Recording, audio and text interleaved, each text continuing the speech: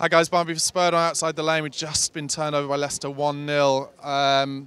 Tell me somehow that you are slightly less depressed than I am right now.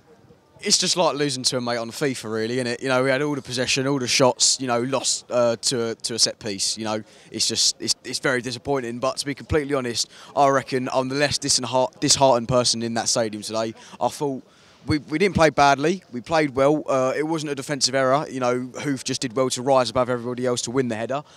We played really well. We had lots of opportunities. Schmeichel made 2 or 3 fantastic saves. And you know, it's like when we lost to Newcastle, we went on a great run, and that's what we've got to do today. We got to you know, take this on the chin. It's in the past, and you know, we just got to go from here, because if we're going to get top 4, which you know we're on course to do, despite losing today, you're going to lose a few games on the way.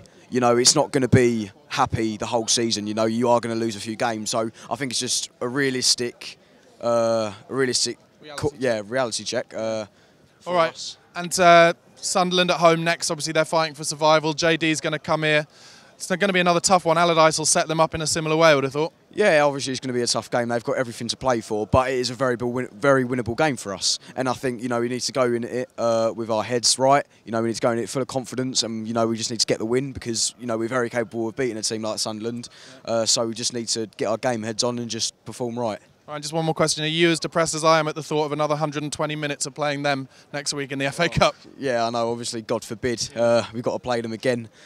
But you know, if we go out of the cup, we go out of the cup. If we go through, brilliant. You know, let's just take it. Let's not dawn too much on it. Let's just go forward. Keep our heads held high, and just aim for top 4. All right, guys. Good positivity. Let me know what you thought of those comments in the comment section below. Don't forget to subscribe to the channel on YouTube. Thanks, mate.